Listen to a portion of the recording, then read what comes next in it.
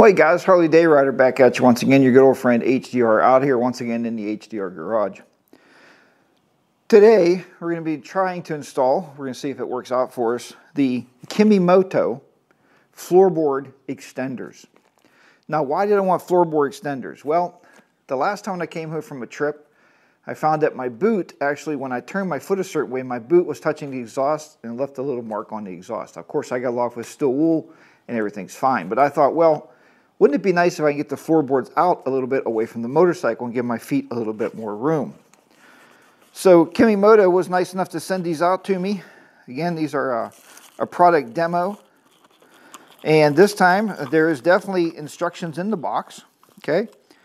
And there are the spacers, the left and the right.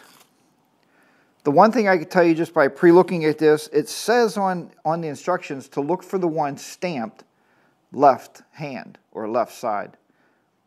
There's no markings on these products at all, okay, that I can find. So I'm just putting it out there, very transparent. So I got to remove the bolts from the motorcycle now. I could tell you I kind of looked at it already, and I watched another guy's video, and they were very, very tight, man. You need a breaker bar to get the back ones broke.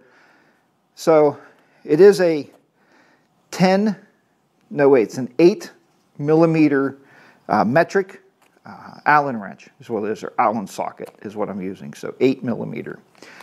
All right, let's go ahead. I want to show you the space right now currently on the floorboard, and then I'll show it to you again after the spacer is installed. You do this directly or exactly the same way on the right as you do the left. Let's say I have the bike, so I'm going to just record one side and show you how it's done, then I'll tackle the other side off camera, and then I'll go ahead and we'll film the final product review there. So, all right, let's go ahead and get started. Let me show you real quick down here the floorboard as it looks now. Okay, guys, these are the bolts I took out. These are your stock bolts. Okay, the long one's from the front. The short one is for the rear. Okay, this is what Kimimoto sends you in the package. You get the two spacers. As you notice, one is shorter than the other. Okay, the shorter one goes on the right. The longer one goes on the left, okay, as you're sitting on the motorcycle, right, left. These are universal. These go on the front, up here, okay, to space those away. The bolt, the longer bolt goes in the front hole, this hole, okay, and the shorter bolt goes in the rear hole, okay. You do have lock washers, so put your lock washers on there first, all right.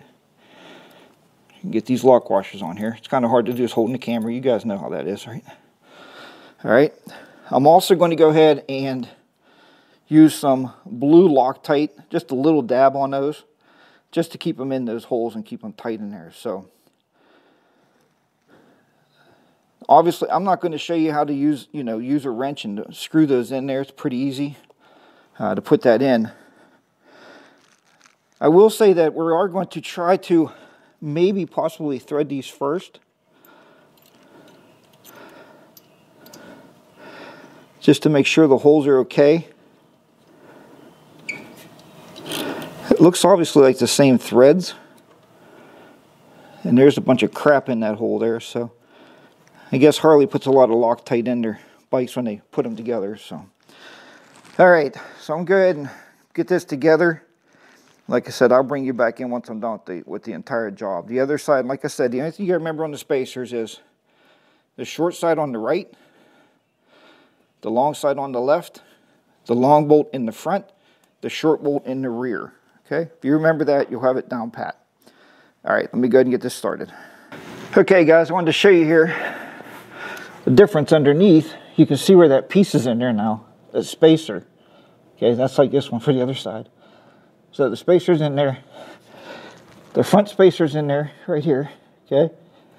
But look at the difference up here. I want to show you the difference comparable to what it was. Your floorboard's normally almost touching that pipe. Look now how much room I got between here to put my foot. So I can kind of rest my foot a little further out. The floorboard still opens up fine. Actually opens up better now. So there you go. So as I said, the other side will be exactly the same. I'm going to go ahead and work on that now and get that one taken care of. But yeah, so far I think it's going to be a win-win situation there. So I'll give you a wrap up here at the end. But again, these are from Kimimoto, and they're floorboard extenders. Well, once again, I'm going to have to say thanks to Kimimoto. The parts were a perfect fit. The finish on them, they look really good. They're powder coated or gloss black, as you've seen in the earlier pictures. So the directions are right on. As I said, the only thing I found is the one that was supposed to be marked left, or LH for left hand, was not marked.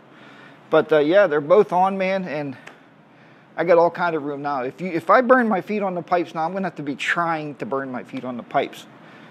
So, but thank you very much for watching this video, and hopefully you'll order these. There'll be a discount code below this video, so you get like 7% off, but it'll cost you like 25 bucks. And it's definitely a value for your buck. Very easy to change.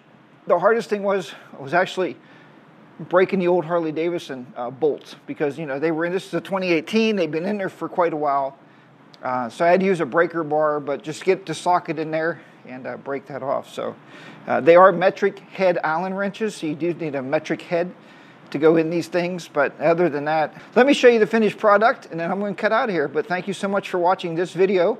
I do appreciate it. As always, click the like and subscribe button. And I'll be bringing you more demos, more install videos here in the HDR garage, as more riding videos and more touring. So that's what we love to do. All right, let me give you a final walk around. All right.